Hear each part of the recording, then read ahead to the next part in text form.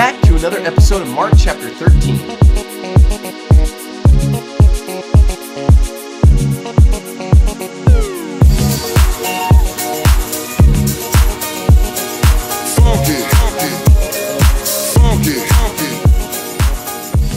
Mark 13 starts off with Jesus and his disciples leaving the temple, and the disciples are looking at the temple as they're leaving, and they're blown away by how it's built, how the stones are all put together, how this amazing structure has been assembled. And they say in verse 1, "Teachers, see what manner of stones and buildings are here." In other words, they are amazed that man could even build this. And Jesus answers them in the verse 2, and he says, "Do you see these great buildings? Not one stone shall be left upon another, and shall not be thrown down." Now, what the disciples didn't realize is that Jesus was actually prophesying here the destruction of the temple in 70 AD. Now, we talked about this a little bit in the last episode, but what happened was in 70 AD, the Jews started revolting against the Roman Empire and Jerusalem was raided. During the fighting, the temple was set on fire. Now, we don't know if this was on purpose or by accident. Josephus records that a firebrand was thrown through a window, but the whole temple was consumed where everything was destroyed. Now, there's been some debate on why the Romans ripped the temple apart, but what many people believe is that when the temple was set on fire, most of the gold inside began to melt and seeped down through the stones. When the Romans conquered Jerusalem, what they literally did was rip off stone by stone, brick by brick, to try and get to the base of it so that they could retrieve the gold. It literally fulfilled Jesus' prophecy that not one stone would be left on top of another. Now, from verse 3 to the end of the chapter, Jesus goes on to discuss all of the things that are going to lead up to the second coming of Christ when Jesus returns in the future. So in verse 3, Peter, James, John, and Andrew sit down privately with Jesus and just say, what are the signs that we should look for that the world is getting close to its end? Now, Jesus goes down a very interesting list of things that will happen before he returns, starting in verse 6. Jesus says that many will come in his name, saying, "I am he," or "This is the way," and that they will deceive many people. In verse 7, he says, "When you hear of wars and rumors of wars, do not be troubled, for such things must happen, but the end is not yet." In verse 8, "For nation will rise against nation, and kingdom against kingdom, and there will be earthquakes in various places. There will be famines and troubles." He goes on to say that his followers will endure beatings in synagogues, that they will be brought before kings and rulers as a testimony to who Jesus is. In verse 10, Jesus says that the gospel needs to be preached to every single nation first before he returns. Then in verse 13, he says, "You will be hated by all for my name's sake, but he who endures to the end shall be saved." Now let me ask you, does this sound like a world that we're living in today? Earthquakes, famines, wars, nation rising against nation, people turning on each other, and people hating the gospel of Jesus. You see, Jesus didn't leave us in the dark as to the signs of when he would be coming back soon, and we are seeing all of these things today. Now in verses 24 through 27, Jesus actually describes what it will look like when he returns. He says that the sun will be darkened, that the stars will not give their light, and that all of the heavens will be shaken. Then in verse 26, it says, "Then they will see the Son of Man," talking about himself, "coming in the clouds with great power and glory. And then he will send his angels and gather together the elect from the four winds, from the farthest part of the earth to the farthest part of heaven." You know what this is saying? Is that when Jesus returns, he's not going to be visible to only one section of the earth, or, well, it's daylight over here, but this side of the earth actually can't see Jesus when he returns. When Jesus returns, everyone will be able to see him all at once. Now, I have no idea how that's going to be possible. Obviously, some of these things are supernatural and beyond our comprehension, but when he returns, everyone will be aware of it at once. Now, the elect that Jesus is describing here are those who believe in Jesus. When Jesus returns, it's not for everybody. It's for those who have committed their lives to Christ and those who follow him. In verse 31, I love what Jesus says, "Heaven and earth will pass away, but my words will by no means pass away." You know, today, 2,000 years later, we are still discussing, we're still teaching and learning from the words of Jesus. And it's not just until today. Jesus' words that were recorded in the Bible will never pass away. Finally, in verse 32, Jesus shows us that nobody knows the day or the hour or the time when he will return. Look at verse 32, "But of that day and hour no one knows, not even the angels in heaven, nor the Son, only the Father." Only God himself knows when Jesus will return. Now, I have seen people over the years try and accurately predict when they believe that Christ will return, and to me this is always so foolish to see. First of all, why would you even try when the Bible clearly tells us that nobody's going to know? To give you an idea of the number of people who have tried to predict Jesus' return, listen to this. Hippolytus of Rome, Sextus Julianus Africanus, Beatus of Libya, Pope Sylvester, Joachim of Fioria, Jean de Requadlade,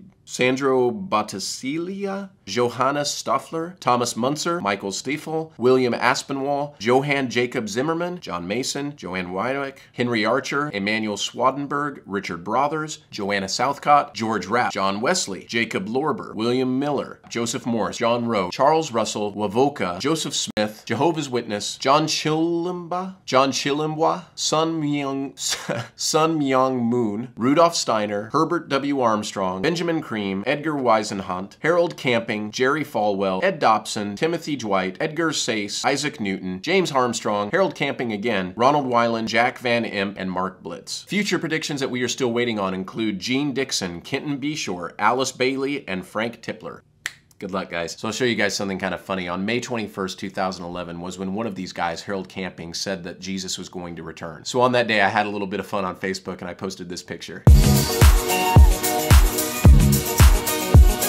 So obviously we don't know when Jesus is going to return, but we can look at the signs of the times, like all of these things that Jesus prophesied about, and recognize that the time is coming close. So what does that mean for you? What does that mean for me? It simply means that you need to know Jesus. Time is running out before Jesus returns, and what it should do is make sure that we ourselves are not only prepared for Christ's return, but that our neighbors, our friends, our family, that those people whom we care about, that we make sure that we reach them with the gospel of Christ. Listen, there is nothing more important in this world than telling somebody about Jesus. That's what the gospel is all about. Guys, thank you so much as always for joining us for Mark 13. We're getting close to the end of the chapter, but we're not there yet. Come back tomorrow. We're going to pick it up right where we left off in Mark chapter 14. See ya.